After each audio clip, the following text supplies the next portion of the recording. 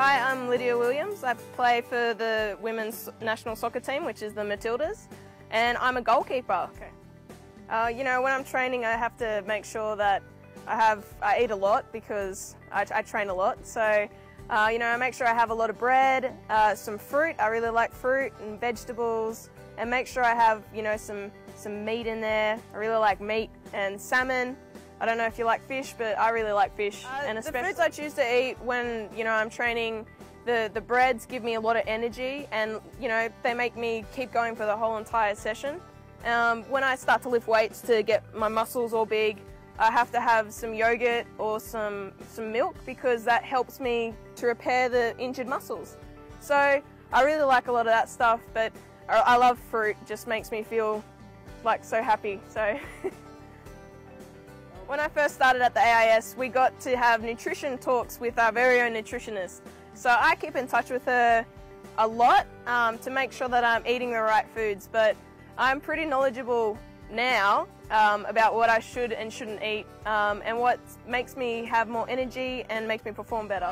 Living in the bush and the desert, I grew up eating kangaroos, goannas, those little grubs in the ground, but probably the weirdest thing I've eaten recently has been a reindeer. I ate Rudolph.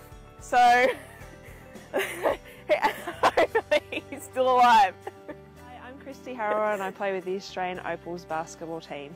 My daily routine with eating is, of course, breakfast in the morning, and it's only of last year that I actually started to eat porridge, so I'm now eating a lot of porridge. Then I have a snack, especially after our training, since we train in the morning. And then it's lunch, and my lunch is usually a sandwich or a wrap, so it's quite healthy.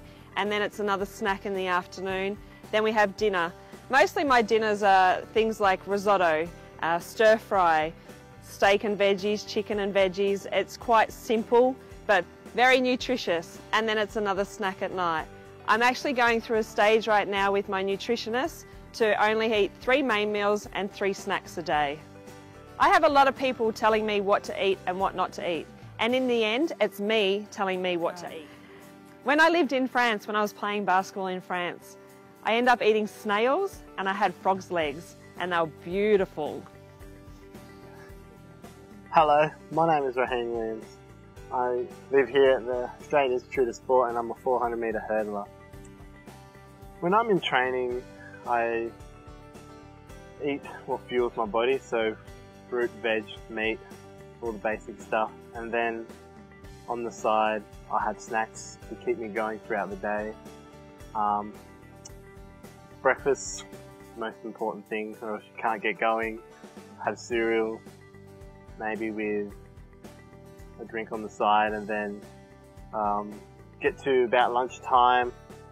After training, you've worked off a lot of the stuff and you need a bit more fuel, so I have generally some meat with some veg and salad as well to get me going throughout the day. And then probably around 3 or 4 o'clock I have snacks, generally before or after I've just finished training again, and that'll keep me going through about dinner, where I'll have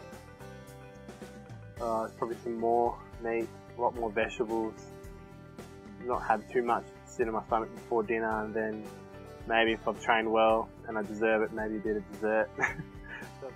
The difference that I get from training and not training in terms of food tends to stay the same, because my body still needs the same fuel to keep going, so I like to stay in a good routine, good healthy routine to get me going. In my sport I tend to not eat a lot of food, so the food that I do eat is high in sort of fuel and stuff like that.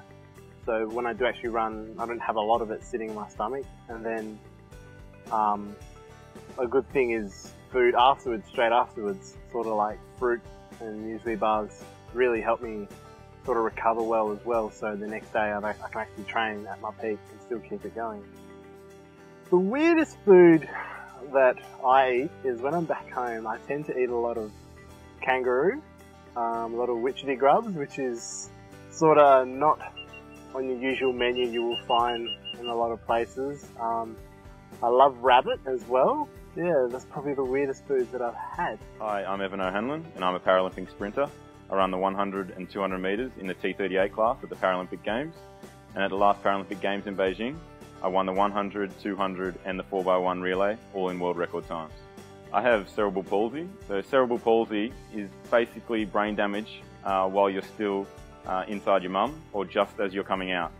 And that means that I can't move part of my body properly and I can't control it the way I want to. So for me, it's the whole left side of my body that I can't coordinate the right way. And it means I'm less coordinated, not as strong.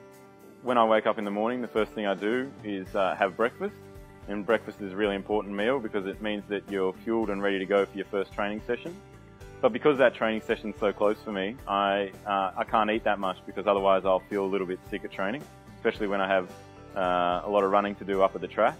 So I try and get some good nutrition in a small meal. Have a nice green tea, and green tea will help me hydrate myself because that extra water get it into my system and help me start the day properly.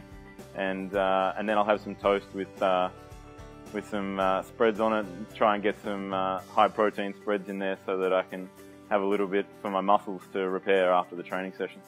Making good decisions for food is really important for an athlete and for everybody, I suppose, because we need to fuel our body. You know, our muscles need certain things to keep us going. We need things like carbohydrates, which is in pasta and potatoes and things like that.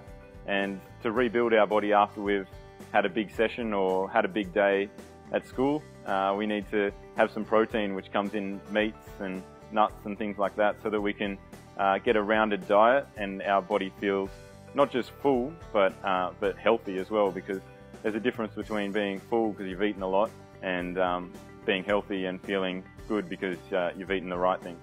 Traveling around the world as an athlete, you eat a lot of different foods and you get to try all the different cuisines around the world. I suppose some of the strangest things I've had to eat were at home at my girlfriend's place in the Czech Republic, where I've tried a couple of their national cuisines. I've had steak tartare, which is actually just raw mince with a bit of garlic and seasoning, and I think a raw egg is in there as well. And I've also had chicken livers and hearts, basically all the inside of a chicken pulled out and put into a nice big stew for you. It seems like it wouldn't taste very nice, but it makes a pretty nice thick broth, and it's quite nice. Hi, I'm Petrea Thomas, a former swimmer.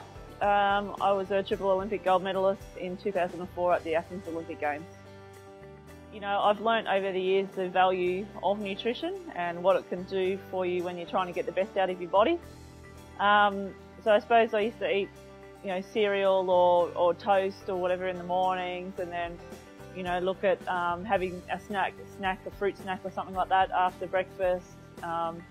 Then obviously, you know, lunch, a sandwich, that type of thing.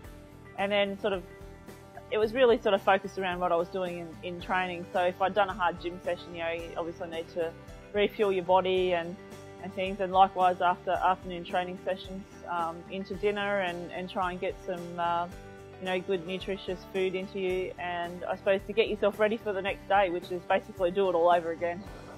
But I think the choice of food's really important that you make. Obviously in the sport of swimming, you know, you're in the pool for a couple of hours at a time, and it's really important to be able to have the energy to get through the training session.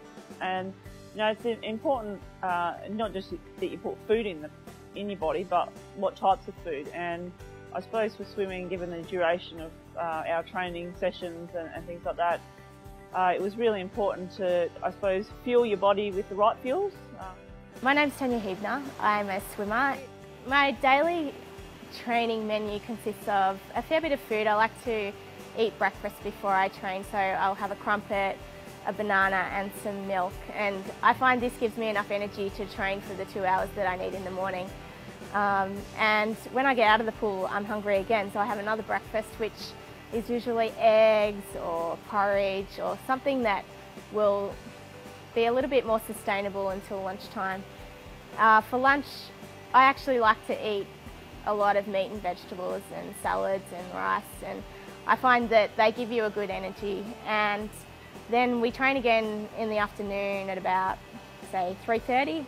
So I'll often have a little snack of something before that, maybe a piece of bread or another piece of fruit.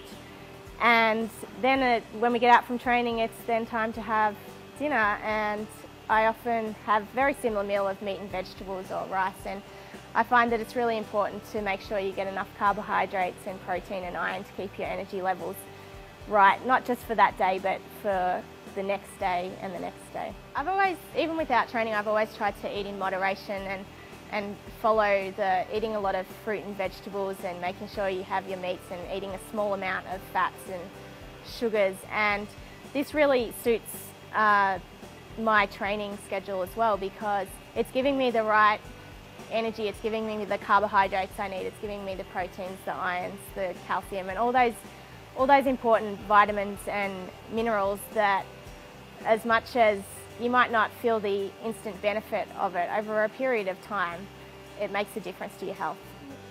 Just recently I would say I've probably eaten the weirdest food that I've ever eaten, and that is jellyfish. And the reason I wanted to eat that is because I've always had a rather bad fear of jellyfish, and that's due to open water swimming. And I've had several experiences where I've swam through a lot of jellyfish and had come out with big rashes up my arms and things like that. And I don't know why I chose to eat it. I don't think that's going to change anything in the ocean, but I just wanted to try it, and I actually liked it.